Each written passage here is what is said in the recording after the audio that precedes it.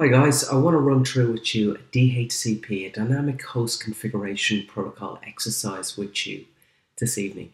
So let's get started.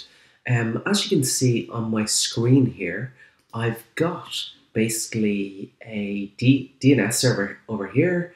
I want to configure this router, which is router 2, to be a DHCP server. So in other words, to give out IP information to my hosts, and these hosts reside down here in this network here and this network here. So this network is 192.168.10.0 and this network is 192.168.30.0.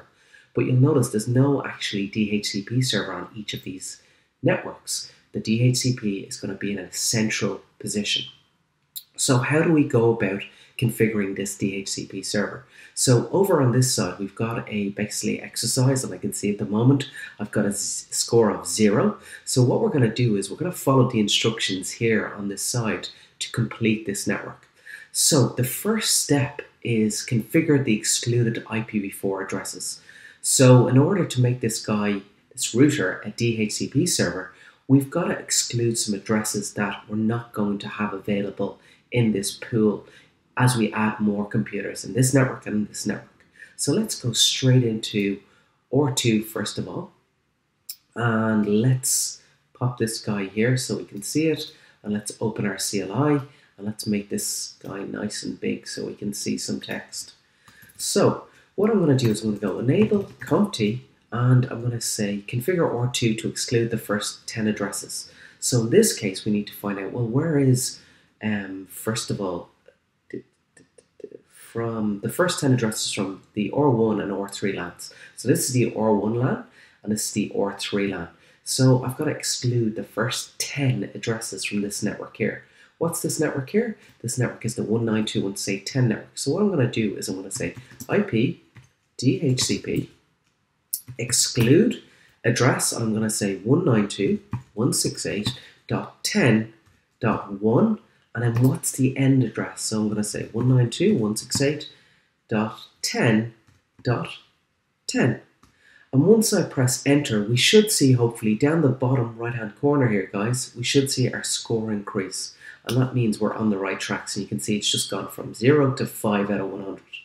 The next thing is it says, I want you to exclude the first 10 addresses on this network. So I'm going to hit the up arrow, and I'm going to say, instead of from 10, I'm going to say from 30.1 to 30.10. And then you can see my score clocking up 10 out of 100. So we're on the right tracks there. So the next part of this exercise is step 2, create a DHCP pool on OR2 for OR1's LAN. And we'll notice here that it's case sensitive when we create these pool names, so we'll be careful. And it asks us to configure the pool for the network address, the default gateway, and the IP address of the DNS server. So I'm going to need to do that now. So what I'm going to do is I'm going to go IP DHCP pool, and I'm going to call this OR1-LAN, noticing the case sensitivity. And I'm going to say network, and I'm going to say 192.168.10.0. And with a subnet mask, so this is important. So in this case, it's a /24, but again, that may not be the case in some networks. So just be very careful of that. Also, I'm going to say default router, and here I can check what is the default router in this particular network. Now, a couple of different ways to do this. I could simply just hover over this guy, and I can see it's the gigabit Ethernet 00, which is this guy here, and if I hover over it again, it's 192.168.10.1/24. So what I'm going to do here is I'm going to say 192.168.10.1. And then finally, the DNS server. So where's the DNS server? So the DNS server is right here, and I can see this has got an address of 192.168.20.254. So let's configure that in. So let's go back here to our friend, and let's say DNS, and I'm going to say 192.168.20.254. Once I do that, I've now configured the pool to OR1 LAN. I've configured a network address, and I've configured a default gateway and the IP address of the DNS server. I can now move on to step 3, create a DHCP pool on OR2 for router 3's LAN. So now I'm going to configure, I'm going to stay on R2, but now I need to configure up the pool on this network. So what I'm going to do is I'm going to go exit, and I'm going to say very similar commands here, DHCP pool, and I'm using the tab key to help me finish off this. I'm going to say R3-LAN, and let's look at it if it's the same kind of instructions as it was previously for R1's LAN.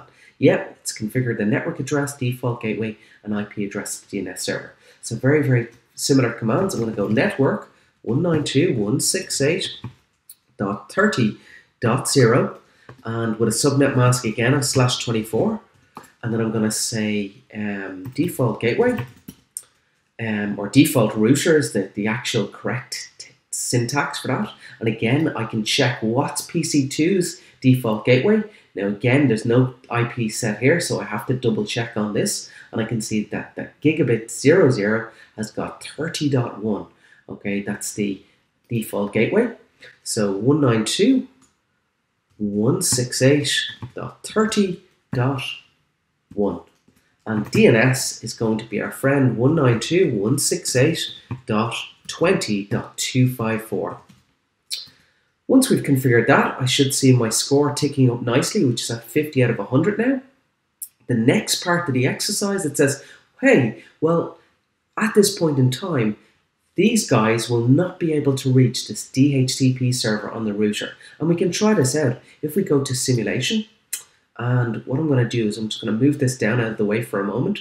And if I try and go in here, and if I try and make this guy get an address, what we'll see, guys, is that unfortunately, here's the discover DHCP message. If I try and fast forward this guy, what's going to happen at the router is it's going to block it at the moment. And the reason it's going to block it is it's going to say, hey, I don't know where this DHCP server is. It's not on this network. And remember, these DHCP DORA messages, discover messages, are broadcasts. And one of the rules of a router is it doesn't forward broadcasts by default. It actually drops these messages. So what am I going to do? I'm going to need to configure an IP helper address to basically say, hey, if you receive any discover messages, forward them over to our DHCP server. So what I'm going to need to do, guys, is I'm going to need to add some configuration on this interface, on this gigabit 00 interface. And you'll notice, guys, we've got to be very careful here because at the moment, it looks like it's gigabit 01, but in actual fact, if I just hover in over this, you'll see gigabit 01 isn't connected. There's nothing set. So we've got to make sure we go under the correct interface here. So what I'm going to do now is I'm going to open up this router 1. And what I'm going to do, guys, is I'm going to go CLI. And I'm going to, once this comes up, I'm going to go enable conft. I'm going to go, and again, I can bring up my interface here, guys, if I want to see my score ticking up, just to check as I go. And what I'm going to do is I'm going to say interface gigabit 0/0, and I'm going to say IP address. Sorry, I'm not going to say IP address. The IP address is already on it. I'm going to say IP helper address, and then I'm going to say it's going to be this network here. So this interface on this network, which is the one, sorry, it's going to be, so if I'm looking at serial 000, it's going to be the interface opposite there that's going to be coming in here, which is going to be serial 0.